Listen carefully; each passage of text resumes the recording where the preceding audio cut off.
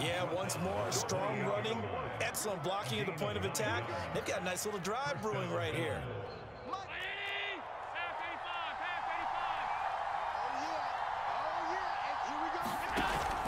On first down, here's Breida. And he'll maneuver his way forward for about 4. 2nd and 6. Well, at the end of all that hitting and hollering, it was a 4-yard run, so the offense is going to go back down and feel pretty good about themselves. Defensively, you have to feel okay because you didn't let it turn into a bigger run, but the goal, shut it down for 2 yards or less. That's when you start to feel good about yourselves. A short gain of just over 2 yards as the first half clock dips inside of 3 minutes. Just not a whole lot of room to operate there on that carry. No, not at all. They did a really nice job staying in their proper places and not allowing any lanes to open up. On third down, a run from Breida. And this effort won't be enough as they rally up to stop him a couple of yards short. Just a 1-yard pickup there, and it'll be 4th down.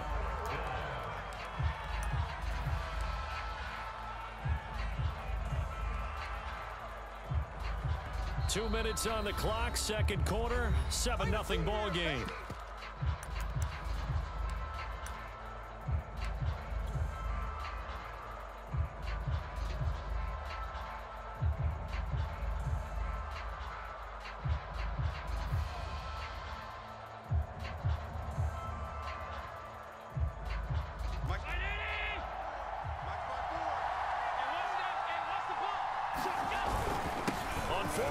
Try and run for it. And he picks up the first down yardage as he takes this one down to the 15. Remember, that was 4th and a full 2 yards. There's a big difference between that and 4th and maybe 6 inches or a yard. Yeah, you're exactly right, because when it's that 6 inches, you just fall forward and you pick it up, right? You just go quarterback sneak. But having to move bodies, that means you actually have to execute because they know what you're going to do. How are you going to make the right play call and get everyone into the right spot and win at the line of scrimmage? That's what they did there. A nice run there, 9 yards, and it'll be second down.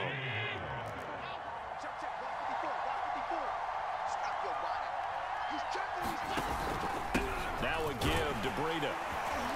And he'll be brought down right on the edge of the goal line at about the 1-yard line. A chance now to get even before the break as they come up 1st and goal.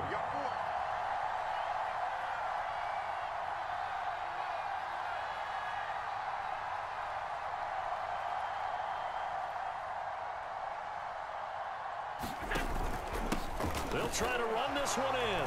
And he is into the end zone for a Buffalo touchdown.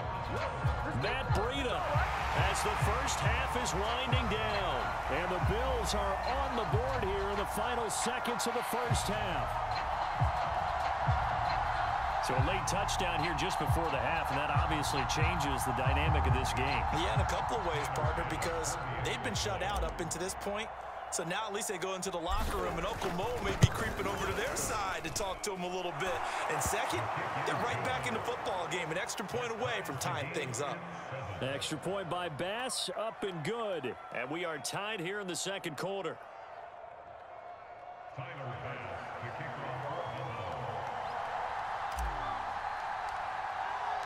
Each team's had it. Each team has scored. 7-7 here as the kick's away.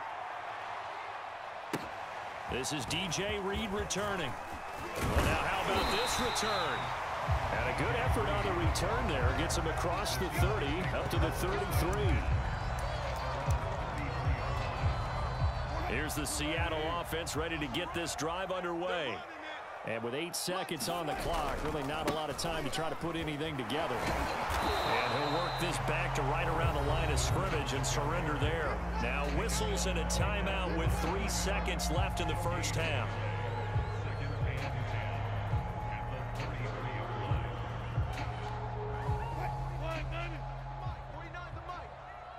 Watch a slat, watch a slat, watch a slat. Wide. Right there. Get wide. Final play of the half. It's Wilson on the move to his left. Going for Metcalf on the deep ball. And that will be incomplete. Trying to dial up the long one way out there, but it'll be third down. First half in the books. You're watching the NFL on EA Sports. Okay, Coach, thanks as always. This one's still anyone's game as we welcome you back for quarter number 3.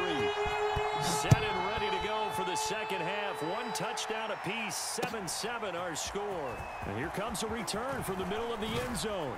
And the decision to come out of the end zone is going to cost him 5 yards as he's taken down right at the 20.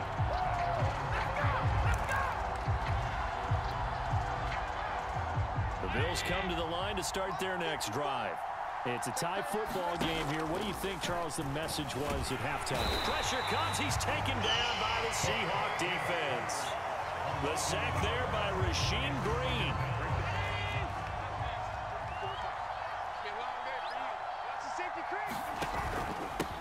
On the handoff, this is Breida. And a short pickup there as he'll take this up to right around the 20.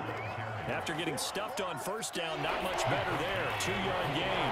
Sometimes your philosophies get challenged at times you don't want them to. They did try to stick to the running game on the first 2 plays. Didn't amount to much. And now facing a 3rd and long at the outset of this drive. And he'll be out right at the 35.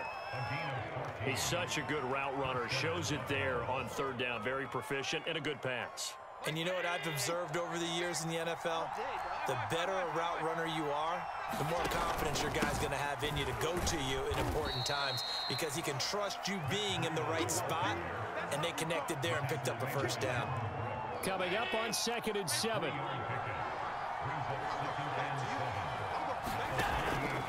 They stay on the ground. Again, it's Breida.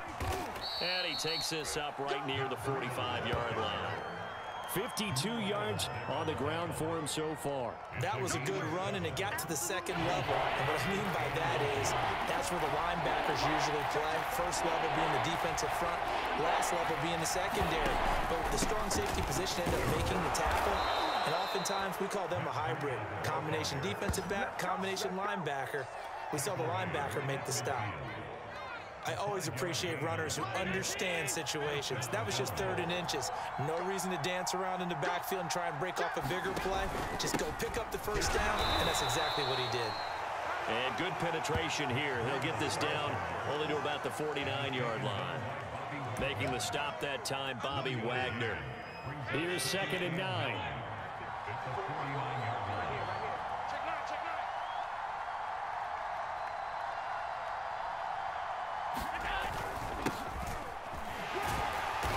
And he's going to be stopped up at about the 47-yard line.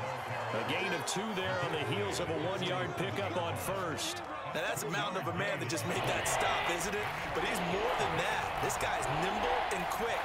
More than a space eater, he just made a great play there.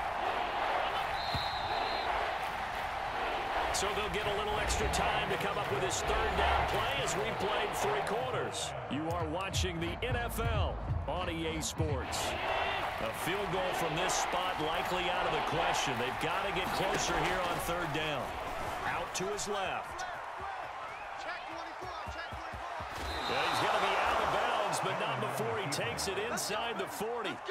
So there you go. Save your best scramble of the day for a big-time situation in the 4th quarter, picking up the first. You don't want to use it up early, right? You want to make sure you save it for that exact moment, that key time, and that's what he did, although you and I both know it wasn't planned that way.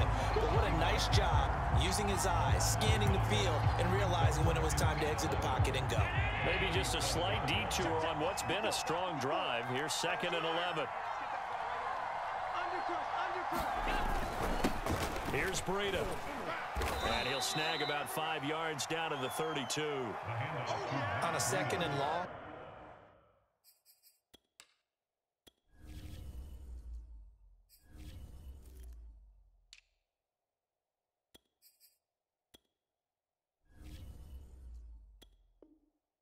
It's really nice to see an offense that has enough confidence to run the football in that situation. I think that goes back to their practice and game planning.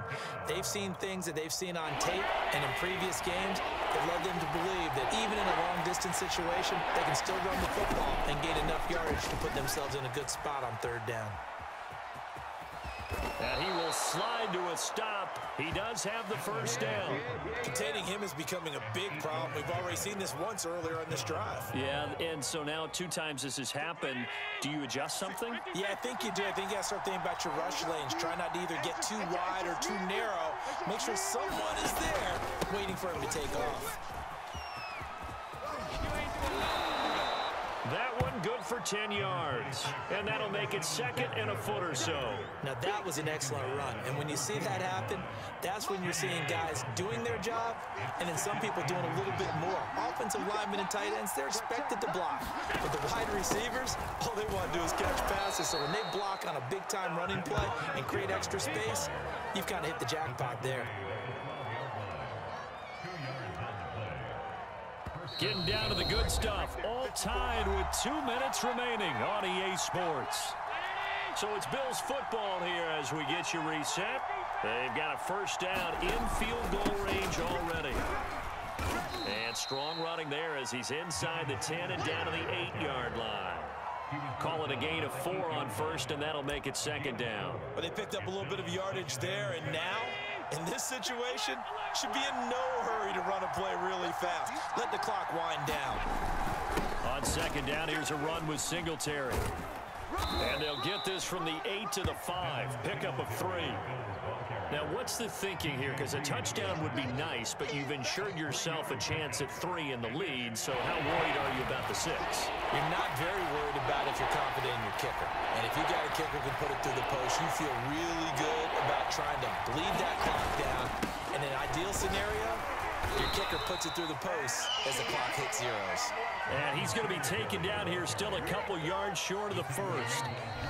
Now a timeout called for by the defense as they stop it with 28 seconds to go in this football game.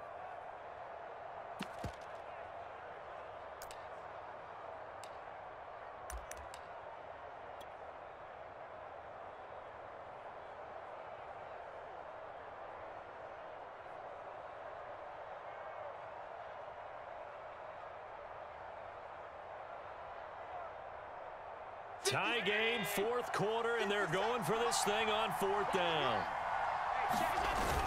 Singletary, they'll run for it. He didn't get the touchdown, but he did get the first down as he's tackled at the 1. Now the offense going to use the first of their timeouts as the clock will stop with 21 seconds to go in the football game. They'll look to run with Singletary. And he's in for the touchdown. And in the final seconds, forget overtime. They've just likely won this thing in regulation. Well, any thoughts about overtime have ended at this juncture. That touchdown puts them up 6. I would imagine they'll kick the extra point now and rely on their defense. Yeah, rely on their defense. So a little bit of time left on the clock here in the 4th, but they got to feel good now. And they'll try and run it in with Singletary. And he is into the end zone. The conversion attempt is good, and that'll give him an 8-point lead here in the 4th. After the touchdown, Bass to kick it away. Here's Reed. And they're going to start this drive in pretty good shape up past the 30.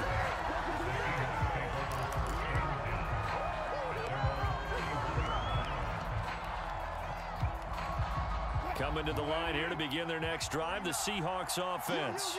Critical condition here, obviously. Got to hope to get something quick right and then maybe take that shot deep. And once they do take the big shot, you've got to worry on defense. Of course, no one getting behind the defense and make it an easy throw. But nowadays, it's not just the ball being tipped in the air and people in the end zone in a cluster. It's that guy that's short of the end zone who comes up and ends up making the play because he goes unguarded. So there's a lot to think about if you're playing defense in this situation. Well, that's into a sea of bodies, and it's intercepted. Tre'Davious White with a pick. And the Bills have just about sewn up this football game. Well, this game has not been short on intrigue, but that's the backbreaker right there, and it's going to put any hope of victory to bed. Yeah, they knew they needed the touchdown, and when you have that little time remaining, they know they've got no choice except to go for broke, and that they did.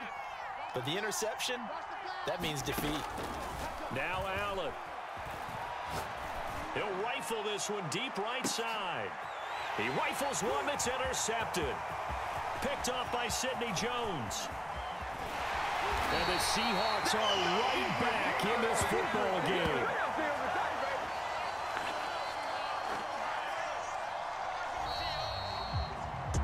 Well, going into the final